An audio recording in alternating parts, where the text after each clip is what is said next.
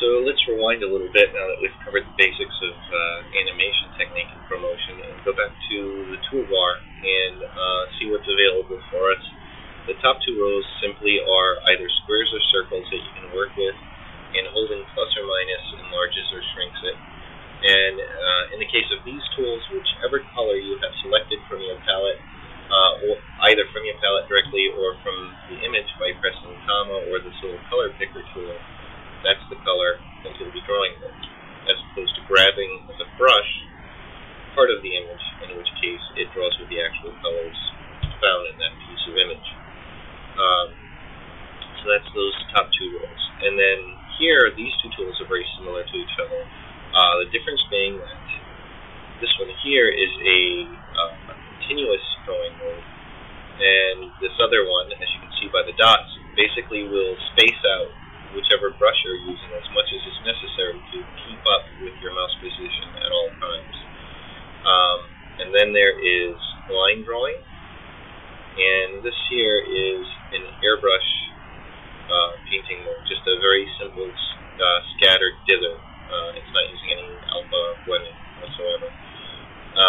Then there's rectangle, which can be either filled rectangle, which is what it's set to now, or just an outline rectangle. Same thing with circle, or ellipse, it's currently set to filled. These two tools are the tools for grabbing a brush or a piece of your image. Same thing as pressing B once or twice. Pressing B once will grab a rectangular portion, pressing B twice will allow you to freehand grab a portion. And remember, plus and minus works with these just as well as rotating and flipping in different ways that you can do that.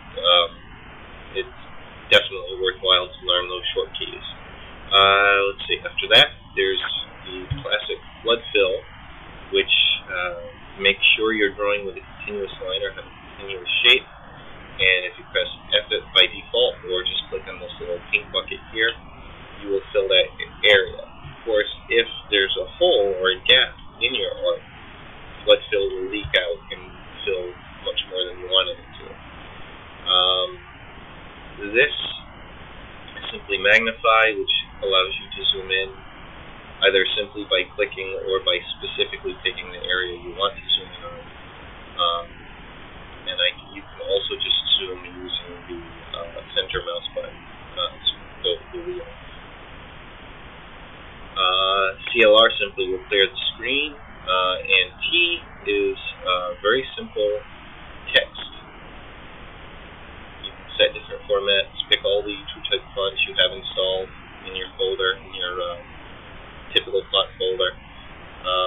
And as you notice, it does not anti-alias the fonts. This is working in index color mode. This can actually be really handy for you if you want to create fonts that are very low color or just not anti-alias at all, or if you want to do that by hand. Very useful for creating very clean, especially the smaller fonts where you want little or no anti-alias. This is simply your typical hand grab thing for scrolling around the screen. It's also useful to know the arrow keys will do the same, and pressing N by default will center the screen based on wherever your mouse pointer currently is. Anti-alias is a drawing mode that automatically will use whatever colors in the palette that mathematically is the best to create a sort of feathering or blurring effect to get rid of the jaggies as you draw. I don't use that much, but it can be handy. And then there's the color picker, and then a couple of other things I'm going to cover. Undo and redo is quite obvious what they do, but that's the basics of it, and we'll get